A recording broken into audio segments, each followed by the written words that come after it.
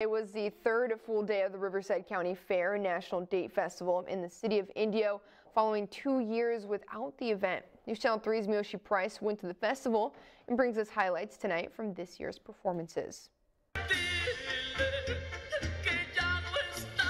A Mexican dance company performs folklorico in traditional attire. Jalisco dresses, they're beautiful, made of colorful, like our tradition. Jimena Nuno dances in front of hundreds at the Fair and Date Festival. Luis Solano is among them, cheering on his godsister up on stage. We come from a Mexican background. We're from Oaxaca, and so I also dance in folklorico for my high school, and so being at these performances just really lightens my heart. Solano points out his godsister, the little one in front in yellow.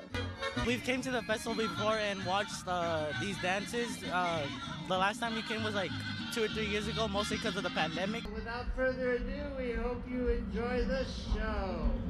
I've been coming to this place since I was a little baby, probably 2 years old. Why can't I relax about my Linda Ciniceros plays Jasmine in this year's production of the Aladdin Musical. She says her mother made her outfit. It took her about a week to make with some assistance of a family friend. We added all these emblems, things to kind of portray what she wore almost in the movie. The Aladdin Musical that's performed on this stage marks 74 years old in Indio at the Riverside County Fair and Date Festival.